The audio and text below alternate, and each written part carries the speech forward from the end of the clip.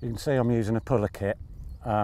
Basically this allows us to use a softer elastic really than we need to, which means when you're playing the fish there's less pressure on your pole, there's less pressure on the fish, which ultimately means the fish won't pull back as hard. So it's actually easier to land them on a lighter elastic. The problem would be when you come to net them on a light elastic, the fish would still be out there. So the puller kit basically just acts as a reel, really, just to reel in the elastic, making it tighter. Once you get to the right amount where the fish is in netting range, just trap it with your finger, net the fish, let go, and you're back to the start again.